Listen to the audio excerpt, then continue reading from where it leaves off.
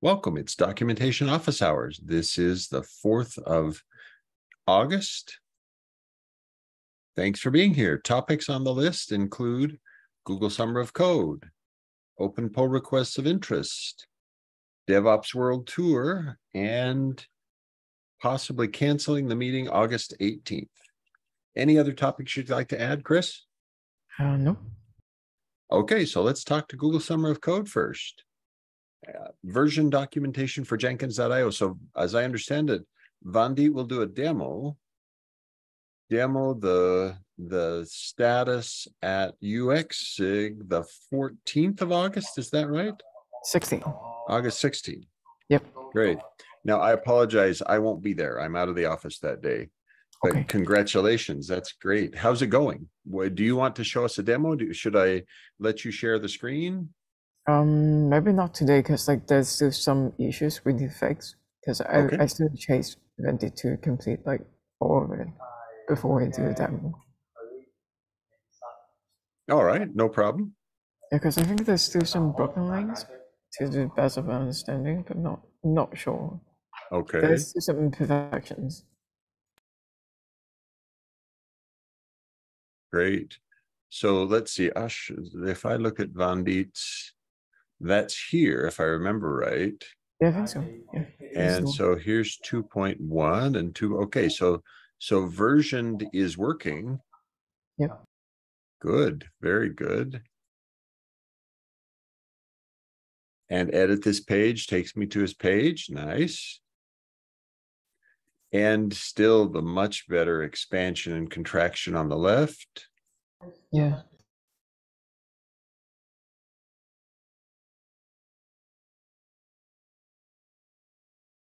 I do have some questions about what we should do regarding current existing versions, because we have to accommodate all of them up to where. So when you say existing versions, you mean what should be in the pick list here? Yeah. Oh, see, and I would think we would say only baseline of LTS versions would be my assumption. And maybe then only the most recent one now, just do 2.401 and call that good enough. And then when 2.414 releases, we could create a snapshot or create a branch for 2.414. But I wouldn't do more than anything finer grained than the long-term support releases. Okay, cool. Understood. Yeah. It's a good question. So, and that's certainly a good question to ask in the how many versions should be in the documentation, in the list of versions. Or maybe we say it this way: which versions should be in the list of versions, right? Yep. And my thought was, Mark thinks LTS baseline, so 2.401.1, 2.414.1, ... Or maybe it's 2.401.1 represented by 2.401.x. Okay, yeah. You know, that's the concept. .1 is probably more accurate because we'll certainly take the snapshot. We'll create the branch at the .1 branch, but it'd be understandable to say, okay, .x, that would be fine with me either way. Okay. So weekly seems too frequent and won't have many changes between, would not have many changes between branches. Okay. Because we're not evolving that quickly. And if we look at command line git, they release every 3 months. And when they release every 3 months, their documentation has, let's see, let's go look at the reference. So here's one. Yeah, they do even their dot releases. So they do even .2 compared to 2.37.0. Interesting. I still think LTS baseline would be enough. Meg, what we're discussing here is this is Vandit Singh's Google Summer of Code project proposing to rework the Jenkins documentation so that the user handbook is versioned. So the number up here in the top right-hand corner, the 2.1, let's make it big enough to read. The 2-point run here in the top right would become 2.401.1, and 2.2 would be 2.414.1, so that it matches with the long-term support version numbers. The thing we're trying to match is something like what command line git does with their documentation, that has versioned pages for their documentation, so I can always go back and see what was 2.25 actually doing. So question, Meg, for you is, do you think it would be okay if we just limited this to the long-term support version so that it won't change more than about once every 3 months? Oh, you're muted, Meg. Shoot, there. Can you hear me now? Yes. I'd be comfortable with that. I mean, we don't have that many changes, right? That Correct. And I'm thinking that in the vast majority of the cases, the changes to the docs for release aren't related to software that changes. Right. That they're just improvements. So yeah, it's always, I mean, it's a temptation to be really, really precise about it, but also that becomes mind-boggling that it's a lot easier to remember 2.1, 2.2 versus 2.138.3, or something, the longer numbers. Right. Well, and my worry is if this menu has 150 entries in it, the reader will get lost, right? Right. It's just too many. And already with 4 a year, if we were to do all of them, we should not. I think we should just start where we are. But if we were to do all of them, we would have LTSs, what that would be 10 years at 4 per year. So this would be a 40 entry menu. So that would still be a very large menu. And to look at Git's, theirs is probably 20 already. Yeah. Yeah. I'm thinking we should cap the number of versions available on the drop down too. That's probably another good idea. Well, and I like their pattern here. Is this one? No, I thought I'd seen some version documentation sites where they'll give you we'll show you the first 5 and then give you a more link or something like that. Yeah. Okay. Now you are looking at the reference stuff, essentially man pages. What is it? They've got a book thing. What are they? There. So the book actually is a real book. And so that one, I'm not sure they do. This is a representation of a published book. Oh, okay. And so this is a physical book for whose source code is intentionally open source. So they actually do not have they don't have guides as part of their documentation. They have the reference. Well, they've got the book. And the book. The book is very much a how-to. Right, but I mean, it's a published book. It's not like online. Well, it's also available online, right? You can get it as EPUB or PDF or read it here. But it's not being updated with each new release. Yeah. Well, right now it's on its 2nd edition. So yeah, the book has had multiple revisions, and I assume every so often. So right now it says it's 2014. That's pretty badly dated in the world of Git. Yeah. Yeah. They've made major improvements since then. But I see that. I mean, that's an old theory that I subscribe to. You do these reference things, and those you keep up to date. Also, because it's a fairly small effort if you add an argument or rename you can do that pretty quickly. It's not like rewriting prose. Right. It's very clear. And so this is, if you really need to know the up-to-date stuff, you go to the reference, and then the other is conceptual.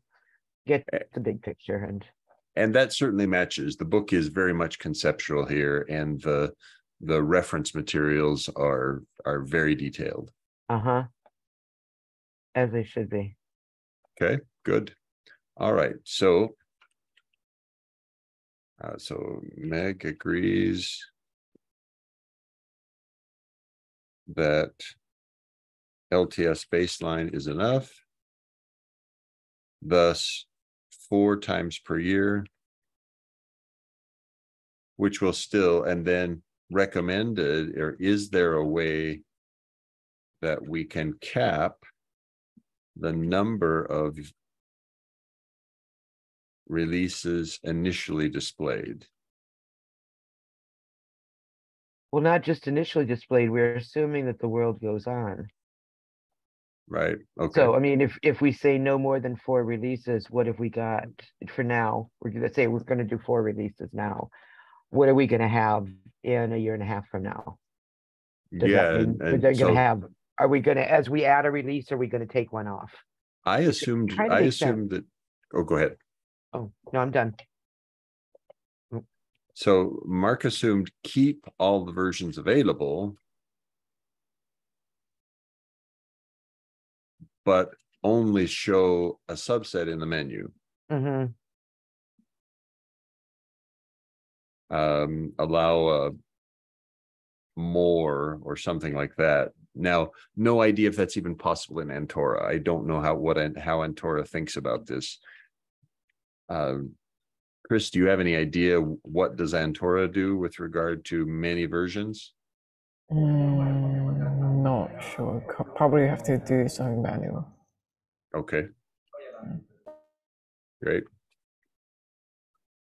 Any other topics or questions on the version documentation for Jenkins.io? That is a concern. Actually, I would put in, as we go through implementation, to keep an eye out for how much of this becomes a manual effort. Because it seems to me it's the sort of thing that really needs to be pretty much automated, or maybe that changes how much you do it. Well, so when you say manual effort, I'm assuming, Chris, maybe you can certainly help. I've missed the presentations by Vandit with vacation and whatnot.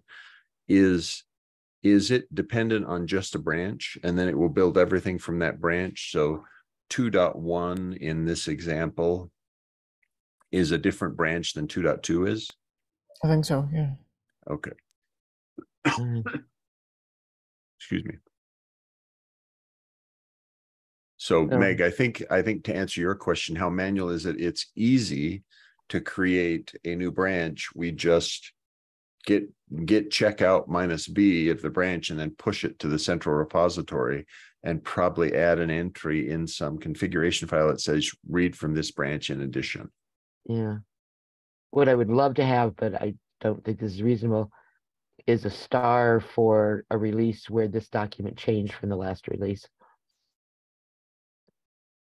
Okay. So some indication of I mean, I have one of these things that doesn't get adjustments. rewritten for 5 years, just to know that at this thing changed at this. No, Yeah, unfortunately. and I don't know if Antora's got such a concept. We've intentionally been guiding Vandit to stay, or at least I think the guidance has been stay with Antora based functionality where we can. Which makes sense. Yeah. And Sorry, Chris, go ahead. I think we may be possible. The feature adding an asterisk next to the latest version might be possible, but we need to investigate. So is it, yeah, possible and worth the effort. Yeah, Okay. I think it's worth it. I mean, it should be, if you've got it in different branches, a diff would give you the information, but yeah. Yeah, I think it's possible.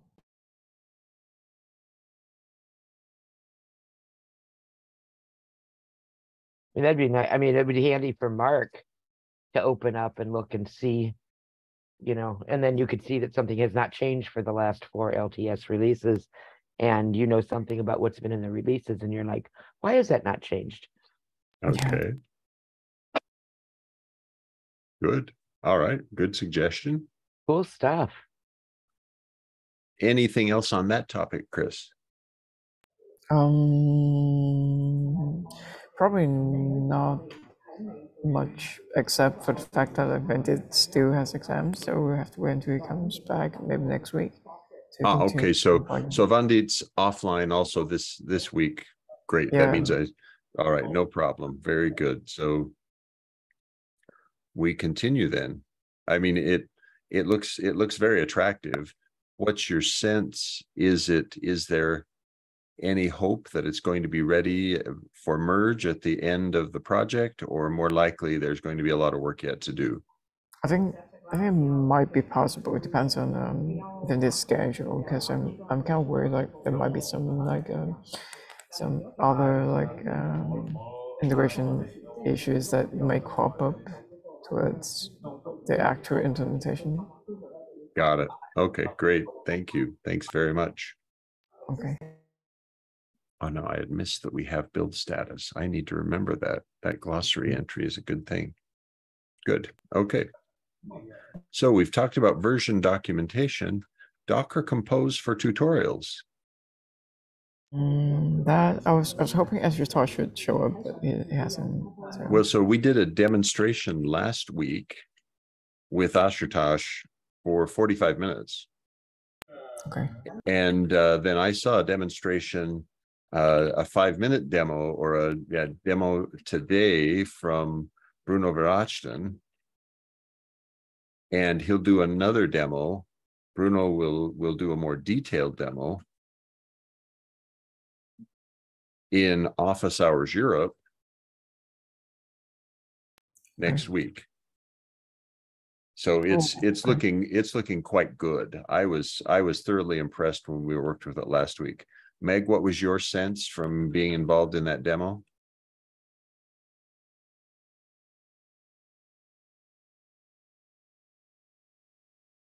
No, Meg may have slipped off. Okay. So I was really very pleased. It's now. I'm sorry, I muted myself because I was being noisy. No, I thought it was very, very nicely done. I was impressed, and the way he presented it, it was. Yeah, I just to give an indication. So I've got to show the thing that I just went through about 30 minutes ago to test drive a change of version in one of our tutorials. So let's go look at this tutorial. Here's the Python tutorial right here. Click, click, click. So in this Python tutorial on my Linux thing, first thing I had to do was paste this command, then paste this command, then scroll down and paste this content to a file, then paste this command, and then paste this command. Okay, so you can see that there's this long, horrible experience for the user. Copy and paste an awful lot of stuff. And keep track so you don't skip something. Right, don't skip, don't miss a line, etc. And finally, after all that, you've reached the post-install wizard. Well, what Bruno's and Ashutosh's work has done, so what Ashutosh's work has done has changed this whole terrible thing into 3 commands: git clone, cd, docker compose up. Oh, okay. And it's that simple. And now inside the Docker Compose, it's actually running 2 Docker containers. It creates a dedicated Jenkins agent that's used with the tool for the particular demo. Or for the particular tutorial. So in this case, because it's a Python tutorial, the agent has Python installed on it. The controller runs no jobs. So big win, because this demo actually relies on running jobs on the controller. Yeah, it's like do as we say, not as we do. Yeah. Right, exactly. The Docker Compose thing takes away some of the shame that we have hiding in this thing. Okay. So any questions there? I am truly pleased with how it's going. And so well, I was impressed last week because Mark was playing with it and he kind of tried to break it. He was trying to do some things. I think he was ready to explain to him. He's like, "Oh, that works." So Right. I thought the kid had shown that he's paying attention, knows what he's doing. Yeah. Yeah. So it's looking very good, really, and it's a nice improvement compared to what we've got. Okay. Yeah. Sounds good. So and it's not just we say, oh, is that just one tutorial? No, actually it's installing Jenkins in the Docker environment can show that as well. Here's how you do it with Docker Compose instead of this long, horrible sequence. And by the way, the Docker Compose thing converges Linux and Windows to use the same command. So instead of 2 entire sections in the documentation on Mac OS and on Windows, you just on both of them say Docker Compose up. Okay. Yeah. Nice. Yeah. Any other questions or concerns on Docker Compose? Nope. I've got one more, Java 11, 17. Here, I'll just copy it from earlier. I've got one more topic that I want to be sure we include here. And with the two of you here, it's a good one for us to be sure that we cover. Okay, good. So Docker Compose. Next one is GitLab plugin modernization. So here, Mark has lots to test. Yeah. And I believe we're scheduled to meet in about, what is it, about 12 hours? I think so, yeah. So I hope to have some testing to report then. We'll go forward and discuss there. And then the weekend is here and I can spend some time testing. Okay. Plugin health score, Adrian and so Jagruti seems to be proceeding. There's some concern there and they're discussing and seeing how, okay, what's next, how to help, etc. So moving forward, good. Okay.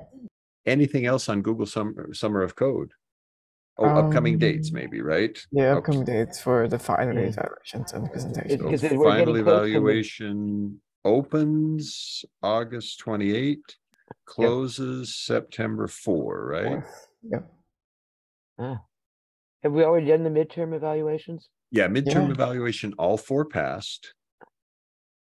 Okay. Oh, that's probably why you were on vacation. That's why I didn't get updates since I'm elsewhere. Yeah, I don't remember. I definitely submitted my midterm evaluation. Okay.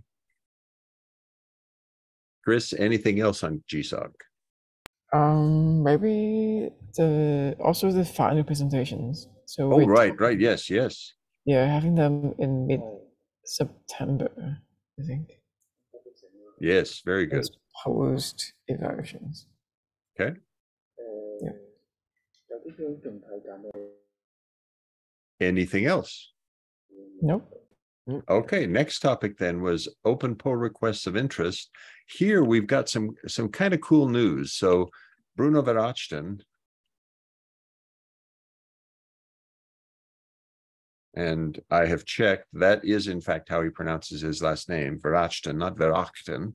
It's not German, it's French. Oh. And so Bruno has implemented this feature that automatically updates, that automatically submits pull requests to update tool versions in the documentation. Oh. So what we've got to look at is things like this. The one that I just tested, I've got to show you because this is such a nice capability because we were so erratic on performing these types of updates. Yeah, they're a lot of work manually. Well, and you've got to track them, etc. So what Bruno submitted was a tool actually authored by Olivier Vernant, so our former infrastructure officer. And this tool lets us submit pull requests to perform updates. And here's the one that I just merged. So the tool detected that we needed to change the Python version from 3.10.7 to 3.11.4, and it targets it on Alpine 318 and makes sure this is a valid container. And I just ran through the entire tutorial using exactly this setup, and it worked great. Oh, now this is a fun one. This is a dramatically better setup. Okay, this one detected a badly outdated Python. So Python 2, and correctly gave it a modern Python, a Python 3 version. Oh, That's cool. That actually is very cool. So, Yeah. and this is the tutorial that I ran, and that tutorial works great. very nice. So special thanks to Bruno for his work on Update CLI, on using Update CLI. We've got one open because this one proposes to increment the Node.js version, the version of the Node, but it proposes to change from using the long-term support release to using their most recent release. And Damien Duportal suggested, hey, we should probably stay on this one with their LTS, because we don't do enough validation, and we certainly don't have automated tests that tell us if these tutorials still work. Yeah. So choosing LTS for this one when they have a concept of LTS is probably better. Although it might be good to find out if there's a reason for that. Well, and that was okay. You just voiced what my thought was, but I think the more I've considered Damien's suggestion, the practical problem here is this thing could update every month, and if we don't test it, we have broken tutorials. Whereas if it stays on LTS, it updates every 3 or 6 months, and the odds of things being broken are much less. Right. But okay, well, what decides what version it's going to use of something? I mean, is it doing that itself? Or is somebody going in and saying, this is what we should use for this? Yeah, so what I think what Update CLI will be taught is use something that has a base of 18 dot, and then only increment the things after the 18. So if there were an 18.17, it would choose it. But 19 or 20, it would not choose, because those are not LTSs. So the initial configuration, at least that's how Dependabot works. You tell it, I don't want things to go any higher than this. Okay. Because then, the one concern is once in a while you get something where the LTS has a security problem, and there's a later release that's not LTS, it's just security fixes for that other one or something. Yeah, and if that occurred, then their LTS users have something that has a known vulnerability, and that would be rather uncommon. Yeah. I would expect, just like Jenkins LTS, whenever we patch a weekly for security fix, we also patch LTS. Okay, so that would be the 18 point something would be a bump. Exactly. 18.16.5 would be released if .4 had a bug, had a security issue. Great. So I hate to disagree with Damien, so a very wise choice. That's good. I like his ideas. So that looks really, really quite good, actually. I'm truly thrilled. That is a nice piece. Next topic on the pull requests of interest is this Kubernetes outline from Tanuj Sharma, and right now there's been no additional progress on it. We've given our feedback, and Tanuj has not been back to it. So there have been 4 or 5 commits that I did, that Kevin Martins did, of things we thought would help, but needs Tanuj to come back before it gets more time. Yeah. Anything else on open pull requests of interest? Oh.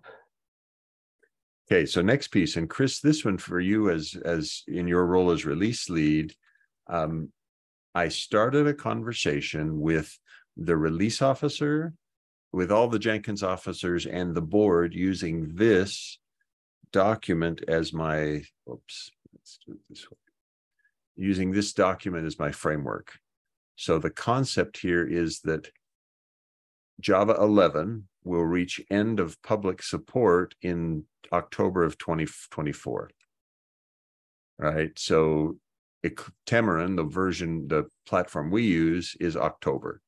Red Hat, also October. Microsoft actually ends theirs in September of 2024, whereas Oracle will go all the way to October of 2026 if you pay them.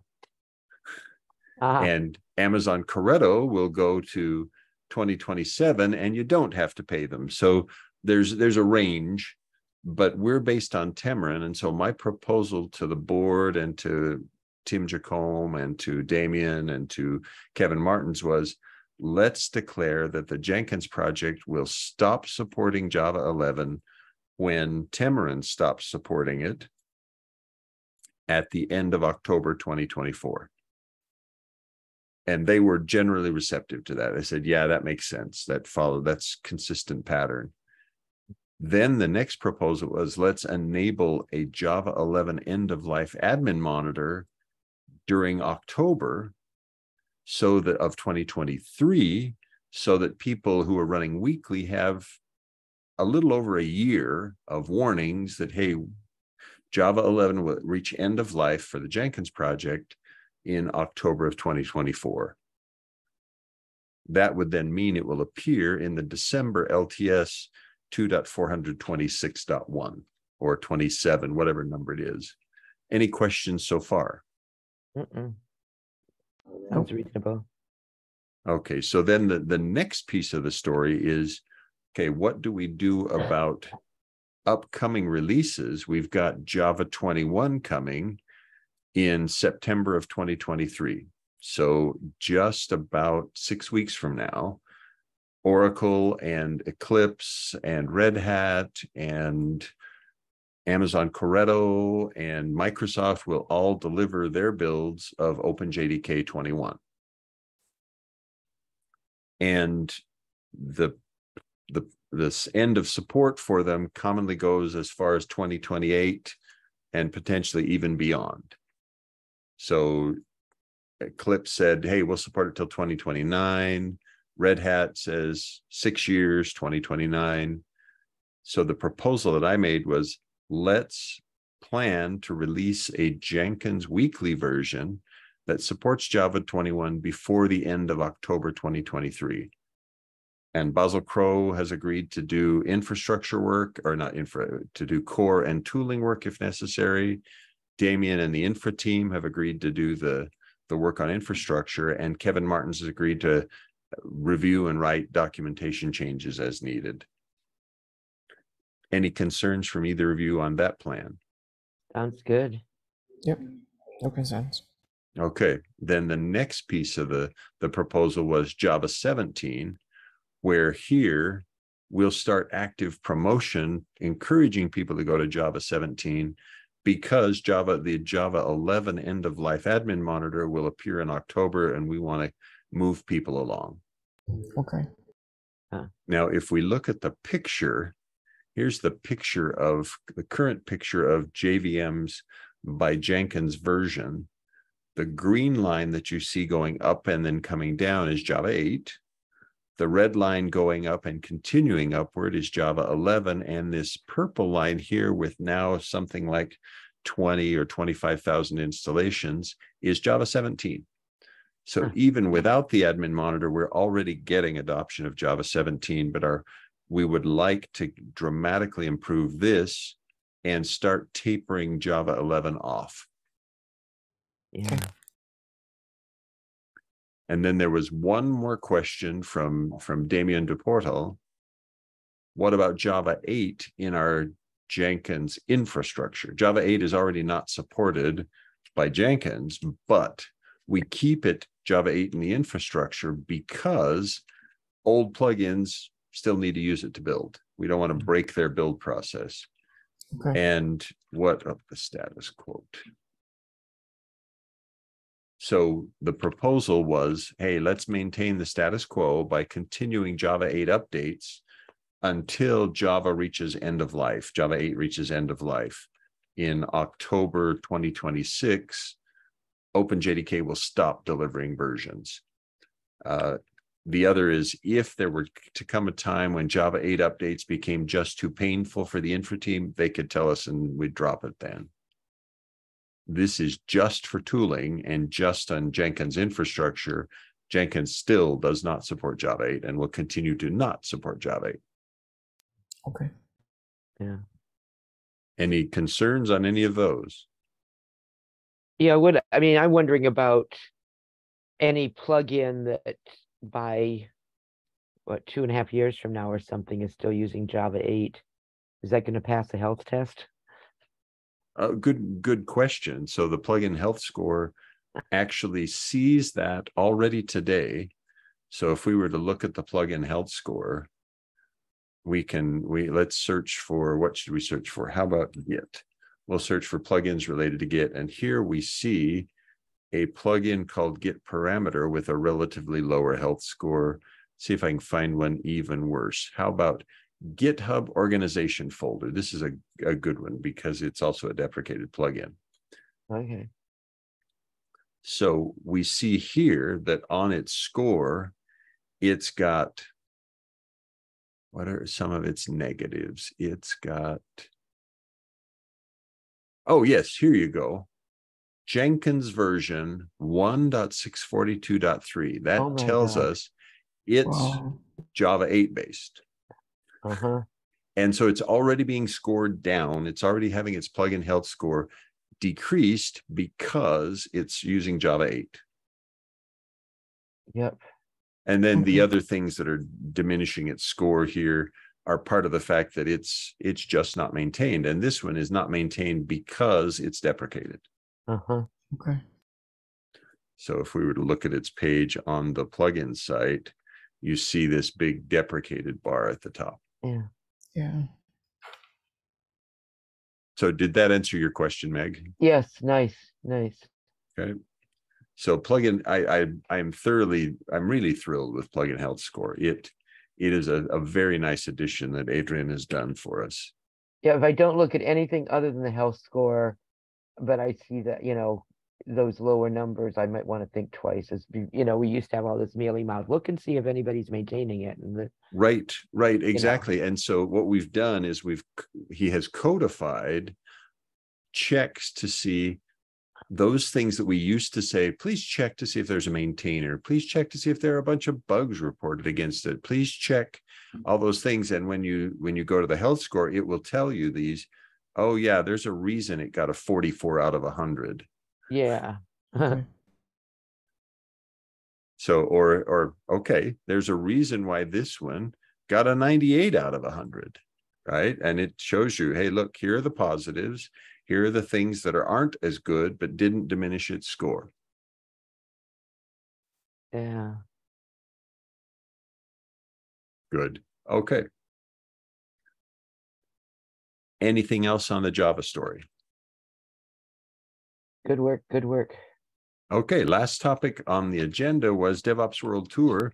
I am pleased to announce that I am speaking. Mark is speaking in New York and in Chicago. And what is Mark speaking about? The topic that was approved is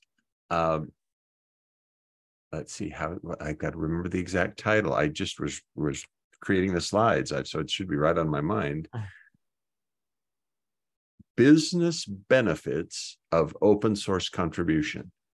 Oh. And so I'm going to talk to people about why their business will do better if they will intentionally choose to contribute to open source.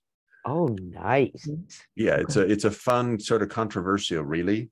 You're telling me I can improve my business by giving things away, and the answer is absolutely. Selectively giving things away can absolutely improve your business. And I'll talk some reasons why, etc. I mean, it includes several stories from my life of highlighting, oh, here's why we did this, and it was specifically because it was benefiting the business, and here's why we did this. So it's got some of Mark Waite is old enough. Mark Waite is experienced enough to remember some things. Okay. Any other Cool. topics for, one last topic. I'm out the week of August 14th. Are you okay if I just cancel this meeting the 18th, or do you want me to see if somebody else could run it? I'm good. I'm good with cancellation. Yeah. Okay, consider the meeting Not the canceled. same without you. All Yeah. right. Anything else for today? Nope. Nope. Well, All you right. have some testing to do in the next 12 hours. Yeah, so I've got lots Yeah. to do. All right. Thanks, everybody. Take care. Thanks.